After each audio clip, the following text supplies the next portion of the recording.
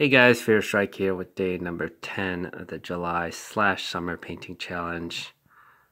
I did a little change to these incursors/infiltrators and I started painting my tech marine.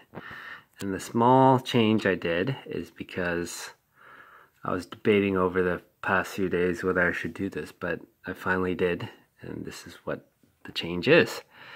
Blue knee pads.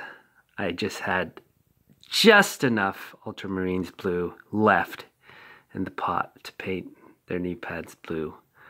And you might be wondering why, because they are ultramarines, but of the tech marine branch, these guys are, and they're more robotic than anything, that's why. So yeah, that's pretty much it. Tech marine's getting his colors done too. And these are the rest of my incursors.